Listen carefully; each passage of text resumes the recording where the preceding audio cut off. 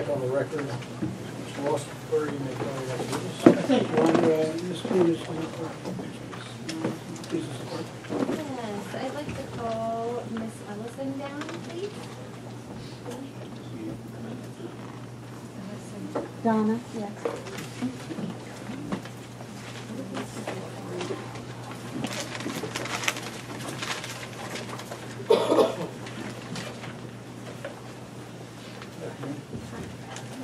Raise your right hand, please. You swear or affirm that the evidence you're about to give will be the truth, the whole truth, and nothing but the truth. State your name for the record. Donna, Ellison. Your words. First, oh yes, the first question I have for you is, are you a member of WALS Watershed Coalition? I am. Wonderful. And will you be affected by the proposed pipeline? Yes. And how will you be affected? The pipeline is going through 80 acres of my husband and my land. It will also be coming up right up to behind, within 150 yards behind my house, turning and then going up within 100 yards beside my house. Thank you. And are there any sinkholes on your property? There is. Any other unique geological features that you noticed yourself, Objection, calls for opinion. that you've seen yourself? We actually had a sinkhole that fell in with, we measured it 143 feet. It fell in 2 months ago. It's 143 feet from where they're putting in the pipeline.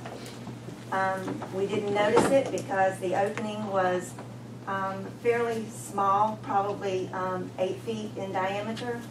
It was probably 8 feet to 10 feet deep, and then it went back in deep.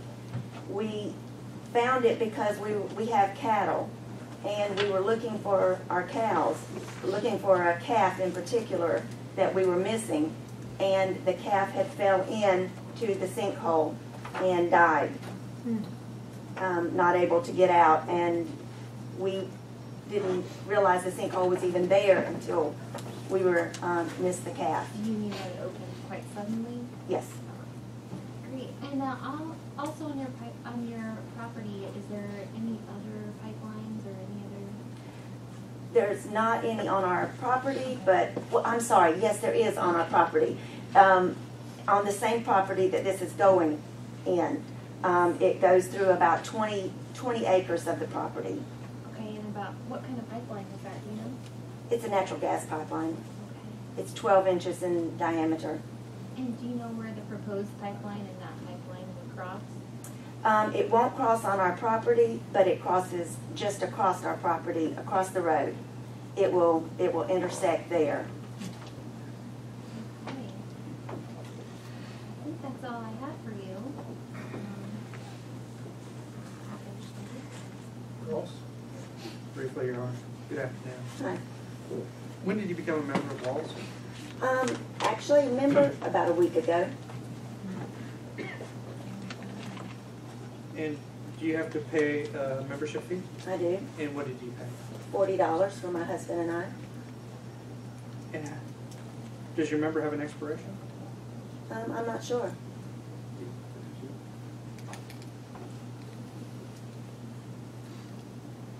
And your residence is on that Yes, it 80 is. acres?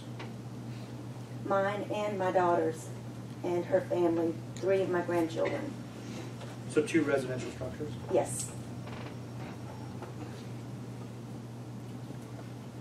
And how long have you lived on the property?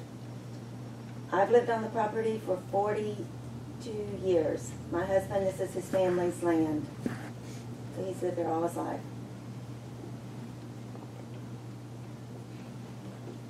No further questions? Thank you. Anybody in the party?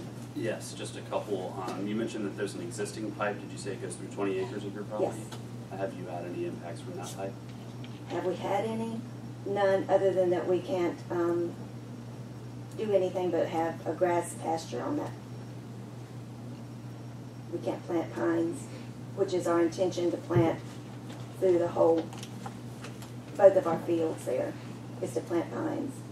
And we will be unable to do that. No further questions? Thank you. And now I'd like to call on Mr. Ellison.